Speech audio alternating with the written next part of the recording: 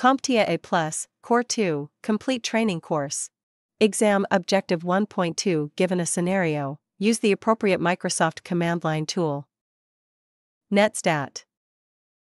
The netstat command, short for network statistics, is a powerful network utility that provides detailed information about network connections, routing tables, and interface statistics. To better understand this command, imagine you're the manager of a super busy office, and you want to see all the phone calls happening at any given moment.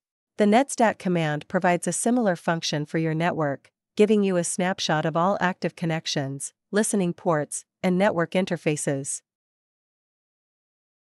To use the netstat command, you simply type netstat in the command prompt and press enter. In this example, the netstat command displays all active connections, including the protocol, be it TCP or UDP, local address and port number, foreign address and port number, and the state of each connection.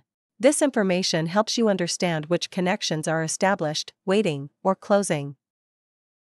For more detailed statistics, the -E option provides interface statistics, which includes information about the number of bytes and packets sent and received.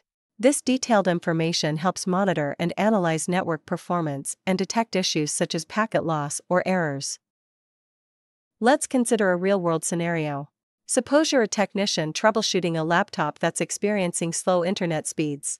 The user reports that everything was working fine until recently, and now the connection is sluggish, even though they're not running any new programs.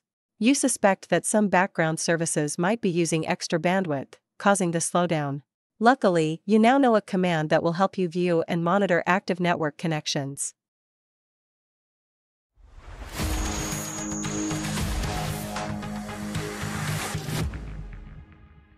Thank you for watching. Subscribe for more great content.